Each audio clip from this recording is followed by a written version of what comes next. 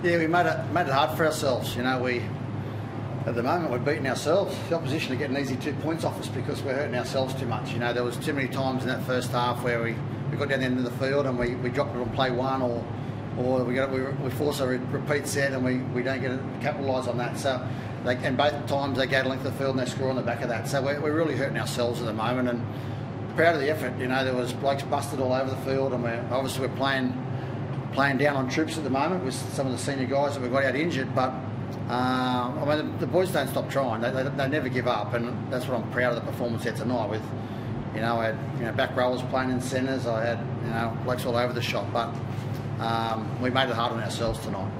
You were down on one of the bench too at one stage. Yeah, we had a couple of guys with concussion. I think Stockwell got a head knock check. Dale Copley got ruled out with a head knock. There might have been a couple of other guys there that were down on troops, but you know, it's one thing to be down on troops, and not to mention the players that aren't playing tonight, but it makes it hard if you're making errors like when you're attacking the line, not building pressure. And like I said, we're beating ourselves at the moment. We're making it easy for the opposition to earn their 2 points. So we need to be better in that area, that's for sure. Garth, all the speculation on your own future, is that starting to beat away at the players? You'll have to ask the players on that one. You know, the uncertainty around the club, obviously it's probably not ideal for the players. I'm in my mid-40s, and I've got some life skills, been in the Coppers for 18 years, and I've been through and seen some things that no one in their lifetime want to see. So, coaching footy, in my speculation, I can deal with it quite easily. I don't listen to it, I don't buy into it, I can't control it. So, but like I said, I'm in my mid-40s. Some of these guys are in their late teens, early 20s, and it may be affecting them a little bit. They're probably the speculation that where does their future lie as well. So I'm not sure, but you have to ask those guys in relation to that. But for me, it's business as usual for me. What about you as a coach though? You're 18 months into head coaching. It can't be too nice when you're looking over your shoulder all the time. I'm not looking over my shoulder. It's like I said, I can't control that. All the speculation and the talk and all the rumours and all that sort of stuff. If I listened to all that, I'd be in the fetal position under the table. But I don't. I can't control that. There's a lot more things important in life than coaching rugby league that I look upon. And I've lived it.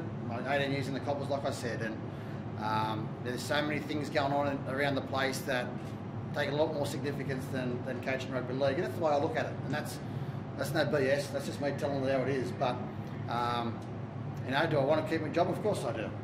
But like I said, the sun will still come up tomorrow, like Ash Barty said the other day, and I'll move on. But at the end of the day, it's out of my control. So I don't worry about things I can't control. You've almost answered it, but I don't want to sound blunt. But there's a review next Monday that's due. Do you expect it to survive? I don't give it. I don't speculate. I don't read too much into it. That's between Mel and the board. And they'll come up with what's best for the club. I love the club. I want the club to be successful. That won't change regardless of what the outcome is next week. At the end of the day, I want the Titans to be successful. And, I've got the utmost respect for Mal. If the decision, whatever it might be, then, I'll have to deal with it. I can't do much about it. But at the end of the day, I'm not speculating, I'm not worrying, I'm not looking over my shoulder about what could or might happen. I might walk out here and the club team bus runs me over, might not need to worry about it. So you can't worry about that. I don't know if you've spoken about it before, but is there a better time for a review? I don't think any time's a good time. But look, the club felt that was needed to be done. I respect the club's decision on that. Just excuse my ignorance with Tyrone Beachy. What's the issue there? Is he injured? Does he not want to play? What's the story? Yeah, no, he's got a pec tear. He hurt it in the last game we played at home, I think it was, and he missed our last game due to the pec injury. He was training there about 2 weeks ago, and he re-aggravated the training, and we rescanned on Tuesday, and it looks like it might have done a little bit more damage to it in that training session. So we've just, we can't risk a full rupture of the pec. So he had a scan done on Tuesday, and like I said, it's a little bit worse than what it was originally. So he's probably 3 weeks, 4 weeks away from being right to play. So it's nothing to do with the speculation. I want him to leave the club or anything like that. It's just the fact that he's injured at the moment. How's the match table? How far Ash is tracking along nicely. You know, he's in the hands of the professionals, and I said that from day one. If getting back to the start of this press conference, there's more important things in life than football. You know, if I was a selfish coach, I'd be forcing him to get back on the field because he's our marquee player, he's our highest paid player, and he helps us win football games. But no, to me, the person Ash Taylor is more important than the player Ash Taylor. So he's in the hands of these professionals. He's doing really well. He's training the house down. He's getting around with the worst moustache I've ever seen.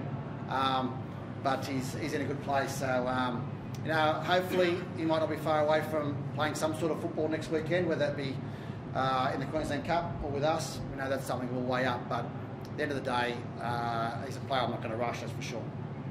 Riley Jones?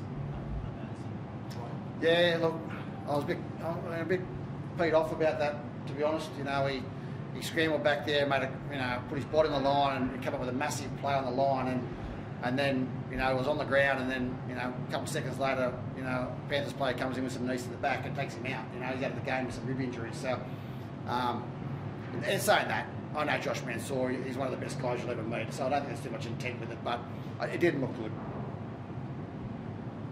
Thanks, guys.